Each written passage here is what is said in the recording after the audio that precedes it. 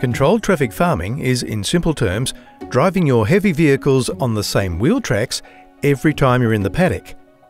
In Australia's southeastern grain-growing region, controlled traffic farming has been widely adopted in high and medium rainfall zones, but not so much in low rainfall zones, something the zone's Regional Cropping Solutions Network saw as an issue.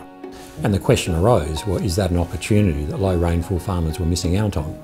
Nigel Wilhelm, a senior scientist with SARDI, specialises in sustainable farming systems, and as a result of the RCSN's deliberations, he was appointed lead scientist for a Grains Research and Development Corporation invested project to investigate controlled traffic farming in low rainfall zones. We surveyed the farmers at the start of the project, and I guess some of the answers we got back is, oh, it doesn't work with our big gear, our farms and soil types are too diverse to make it happen. Not all our paddocks are regular, so we can't drive in straight lines, so it's not going to work as well. And they're all factors, but they don't necessarily stop you using controlled traffic farming. Wade Nichols from South Australia's southeastern Mallee cautiously moved into controlled traffic 15 years ago and shares some of those reservations revealed by the survey. We'd like to get as far as we can with controlled traffic, but we're probably never going to get to quite 100%. We still do a lot of hay, and with our bigger machinery and stuff, it's hard to get everything to line up perfectly. Robert Pocock is a fifth-generation Mallee farmer, 20 kilometres northwest of Lameroo. Like Wade Nichols, he introduced controlled traffic over a number of years. We haven't been in a rush to do it. It's got to fit with our cash flow, obviously, and that's been I think that'll be the key to the success of controlled traffic, is to not let it take over the bank account. Concerns such as these are real. However, controlled traffic farming, or CTF, can be partially adopted and slowly, according to Nigel Wilhelm. It is a system that you can implement incrementally and take your time at it. And also, I suppose we need to acknowledge that a lot of farmers are partially in controlled traffic now anyhow, with auto steer tending to match boom spray and seeder width, so that starts confining the heavy trafficking to restricted parts of the paddock anyhow. On many farms, wheel tracks can cover between 40 to 70% of the paddock. So by driving on the same wheel tracks or tram lines, the trafficked area can be reduced down to 10 or 15%.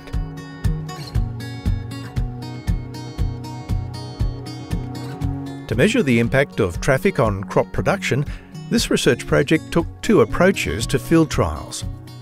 One looked at how crop production was impacted by wheel traffic on commercial scale paddocks, and the other saw a series of farm plot trials established with and without wheel tracks. The idea behind that was, if we could document how much crop production is affected by heavy trafficking, then the flip side of controlled traffic is that those penalties should be foregone or recovered in a controlled traffic farming system, because you're not driving heavy vehicles on the cropped area anymore. At a commercial paddock scale, the crop production difference between trafficked and non-trafficked was 4%. What's the 4% mean? It means that if you move from the current system of a semi-controlled traffic to a full controlled traffic system, which means they reduce their footprint on the paddock by a half to 2/3, we'd expect overall they might get a 4% increase in crop production across their farm. What the research also said about the average of 4% movement in crop productivity in a low rainfall zone was that it could vary. On deep sandy soils, the expected benefit could be much higher. Down on the flats, that 4% might drop back to zero, according to Nigel Wilhelm. Does that mean controlled traffic farming is a waste of time?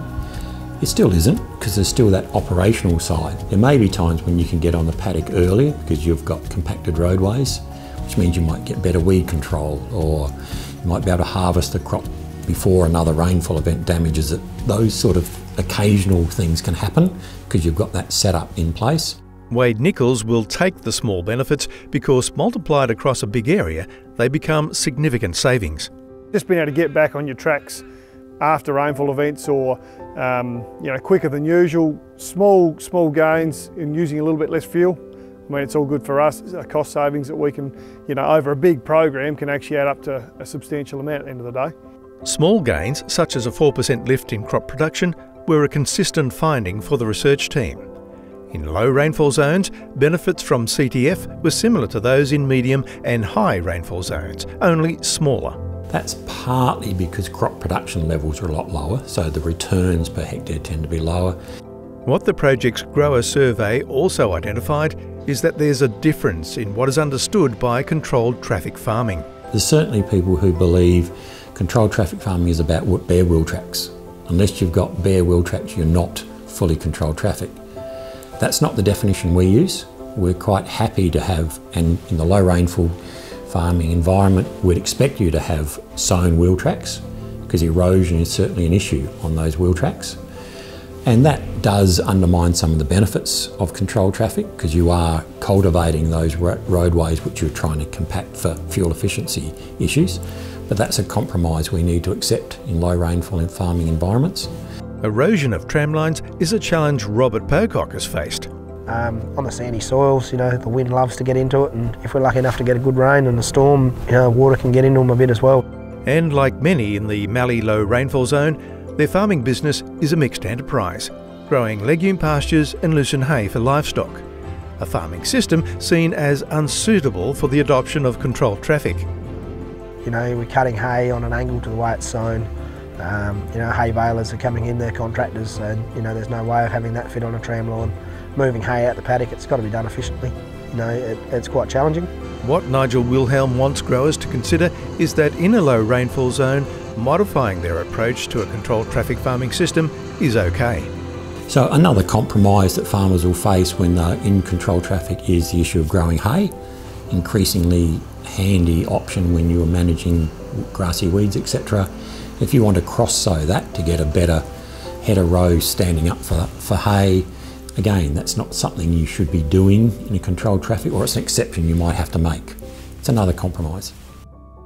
Perhaps the biggest compromise of all is how to look at upgrading machinery, a cost many farmers saw as a deal breaker. I guess our response is that's not the model we have in mind. It's not going out and buying a new suite of machinery that matches axle widths and swath widths. It's taking it incrementally, and every time you change your machinery, which you're going to do anyhow, then you change it to a setup which will fit into a controlled traffic system. Example with some of the modifications we've made and how we've got into controlled traffic have been changing axles on chaser bins and just lining machinery widths up as we've gone. Obviously cotton reels on tractors, just an easy, quick way to take the wheels out where we need to be, bring the back wheels out as well.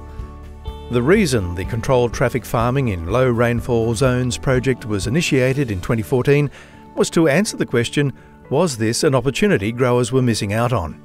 When the project was brought to a close midway through 2019, another grower survey was conducted. The findings from that survey is that there's a lot of interest, a lot of awareness now of controlled traffic, and a lot of the farmers who responded sort of were confident they knew more about controlled traffic farming than they did previously and felt they were in a position to make a decision about it. And that decision might be, it's not for me, but at least it's a better informed one according to the survey. So we're quite pleased to hear those results. Although the research targeted southeastern Australia, the findings will have application in other low rainfall zones where soil types are similar. And a user guide has been produced. So it's going to capture the findings from the project. And it'll be a place that farmers and advisors can go to and say, well, what are the pros and cons? How have other, there's 8 or 10 case studies in that of farmers that have put it in place and what their experiences are. And there's some guidelines about if you were to go controlled traffic farming, what are the major principles you want to keep in mind as you implement across that farm business. Go to the description bar below for the latest information, links and resources.